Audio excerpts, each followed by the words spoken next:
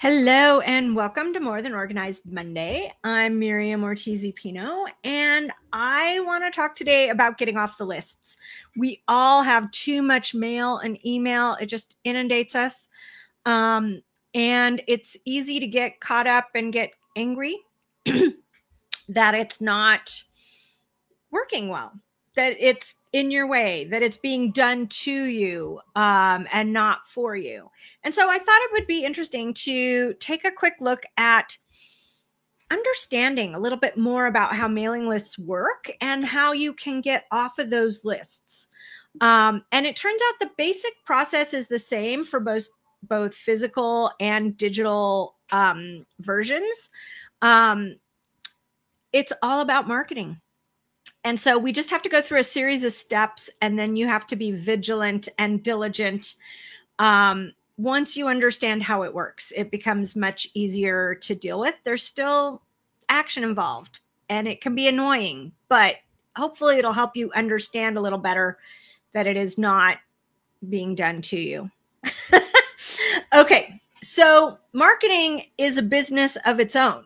It is designed to get you to part with your money and your time in exchange for goods and services. And it's not a scam. It's not something that's done to you. You brought it on yourself. How? Well, you bought something, or you looked at something, or you signed up for something. All of those things will add you to their marketing list. That's all these things are marketing lists. And you actually have the right to remove yourself from it, but it takes being proactive and doing it. And that's why it can be tricky, because the system is designed to keep you on the list, and they make it difficult, but not impossible. So let's talk first about physical mail. There's kind of three basic steps you have to do. There's the Direct Marketing Association. You have to register your name and address with them and say you don't want anything from direct marketing companies to go to that name and address. The tricky part is if you have a crazy name like I do that gets misspelled often, you have to do it for every version of your name. So in my case, I've had to do it 27 times in the past to get all the variations and addresses. But it's worth it. You can do a little bit at a time. I did like 3 or 4 a month until it was done. It took about a year. And or you can do it more quickly these days, because now you can at least do it online. And so that makes it a little bit faster. I used to have to write a postcard for each one.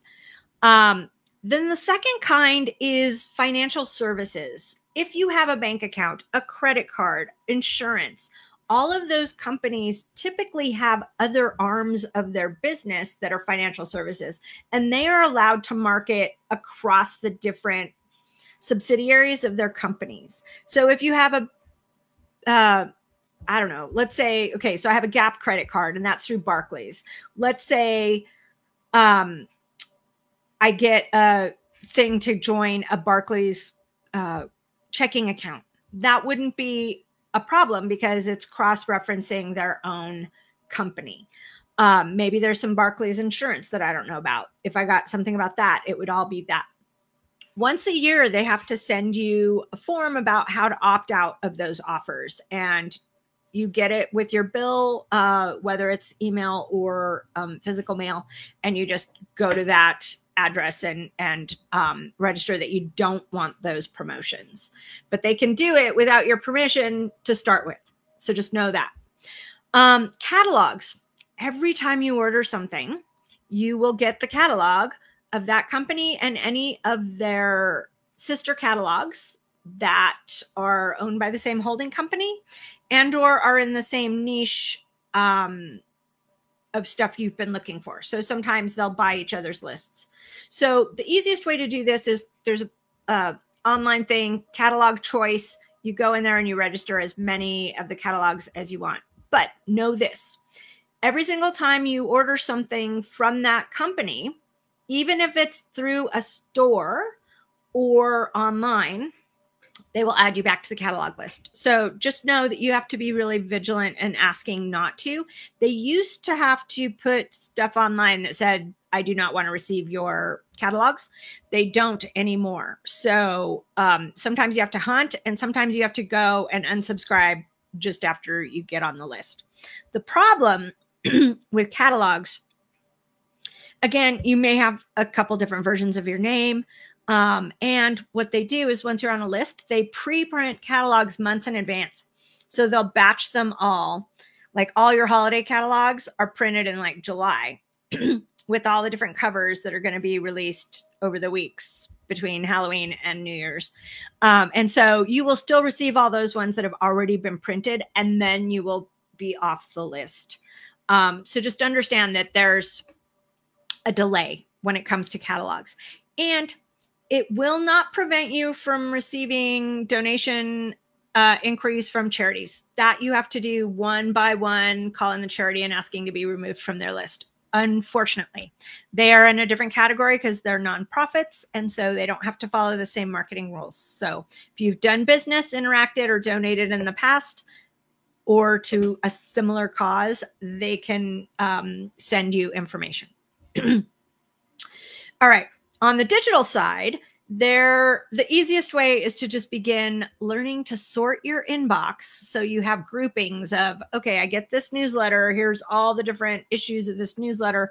I don't ever get around to reading it. I'm going to unsubscribe. And you can unsubscribe in bulk through most email programs. There are a few apps designed to help get you off of those lists. I've had mixed results because I have 3 different email addresses that I read all in my Apple Mail. Some of them worked really well in Gmail for a while, and then they stopped, and they never worked great. So just know anytime you receive something, it's quicker to just click the unsubscribe button right then and there than it is to complain about it and have it clutter up your inbox and worry about it. Anytime you order something online, you're going to get that series of notices about your delivery and your purchase. Those you can't subscribe out of, but you can subscribe out of their newsletter or their marketing offers after the fact. Okay. So that's where you just have to be really diligent and unsubscribe as soon as you get your stuff.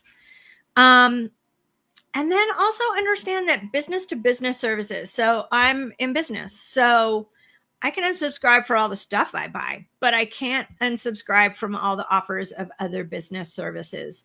Those can be sold through a list service, and then other companies will market to me. And it's just a matter of deleting. The delete button is your friend. And it's not all spam, because they are allowed to do it. So just know that as well. Just learn to ignore and delete anything from sources you don't know and are trying to sell you something. All right.